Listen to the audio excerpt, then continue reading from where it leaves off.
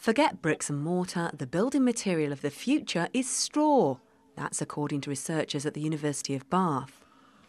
They're building a whole house from the environmentally friendly material to see how it stays warm in the winter and cool in the summer.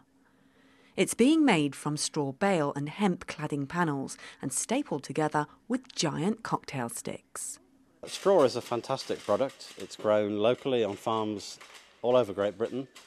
It is not fully exploited by farmers, yet it has fantastic properties in the building trade. It is a great insulator, it's a good sound absorber, and it's virtually free. Behind you is quite a lot of activity. Tell us what these gentlemen are doing now. Yeah, well, we're essentially knitting the bales together with cocktail sticks. They're quite large cocktail sticks, better known as broom handles.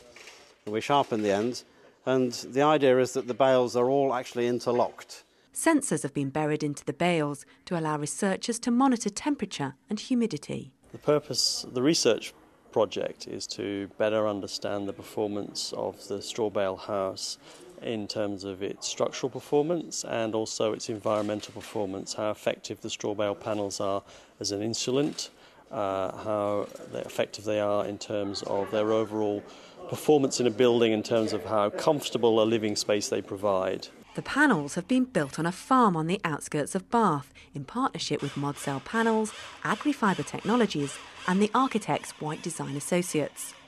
Last year, the team helped television presenter Kevin MacLeod build an eco-friendly house as part of Channel 4's Grand Designs live exhibition.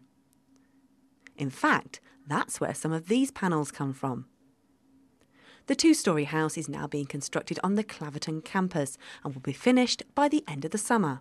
You can watch it being built by logging on to www.bath.ac.uk/features/BaleHaus.